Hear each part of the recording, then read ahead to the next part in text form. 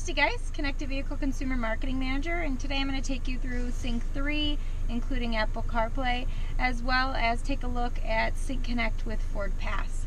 So here we have our Sync 3 system. This is all new for the 2017 Ford Fusion, which is what we're in, a 2017 Ford Fusion Platinum. And it's new to the Fusion, but we did launch Sync 3 in 2016 model year, and we're bringing it to the rest of our lineup in 17. So all Ford vehicles will have the option to have available Sync 3. So with Sync 3 here, we have all new hardware, all new software compared to our previous systems, and it's going to include enhanced voice recognition as well as this high capacitive touchscreen, making it highly responsive to go from area to area, and it also allows for me to pinch and zoom with the maps as well as swipe when there's pages that have multiple pages within the section, so I can swipe because of that capacitive touchscreen. I also have here the feature bar along the bottom, which shows all the areas of the Sync 3 system. So here I have my audio. The main feature that we want to highlight with Sync 3 is the design intent. Was meant to make it simple and intuitive to use. So you see here very large buttons. If I want to change the sources, it's very easy for me to switch between the different sources because of the big tile buttons on the Sync 3 system.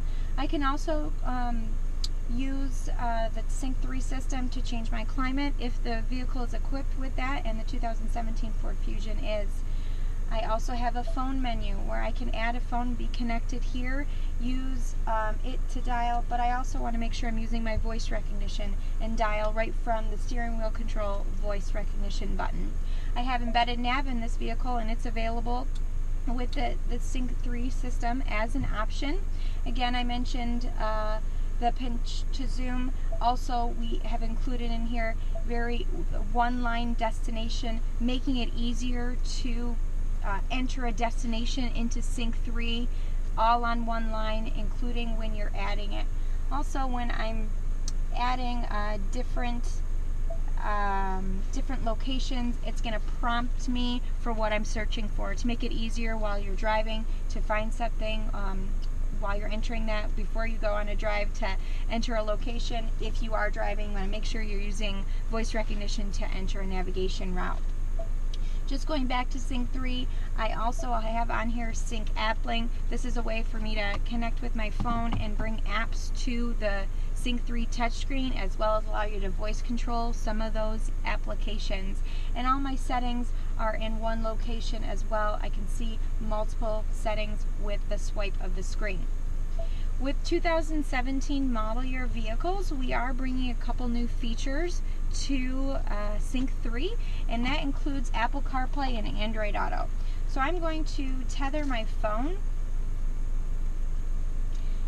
and when I tether my phone, it's going to prompt me to see if I want to use Apple CarPlay.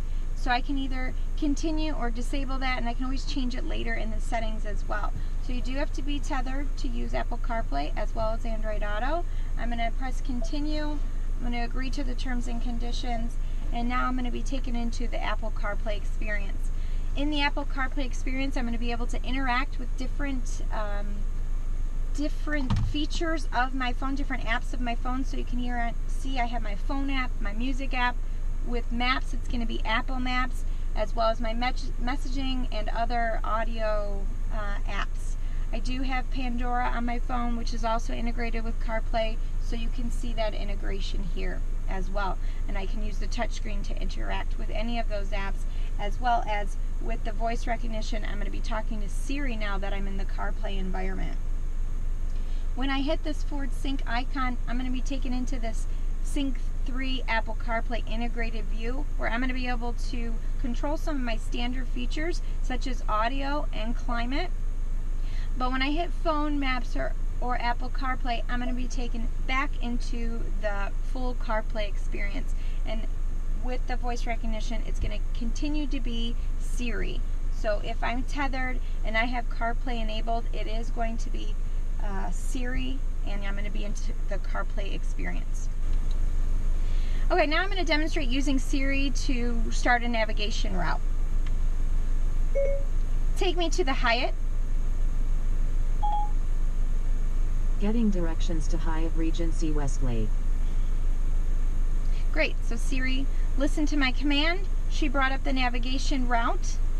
The address is there, as well as I'm going to see an ETA, and I'm going to be able to start my route right from here. I can see my ETA, as well as how many minutes and how many miles, Starting and it went route to ahead and Hyatt started my Regency navigation Westlake. route. So Siri is recognizing, it recognizes previous visits, as well as looks into your history to see where you have been, and it also looks for closest route. So you don't always have to enter in an address. It's gonna know where you're wanting to go. So with Sync 3 and Apple CarPlay, as well as Android Auto, you can use this technology to stay connected, but also keep your hands on the wheel and eyes on the road. Thank you.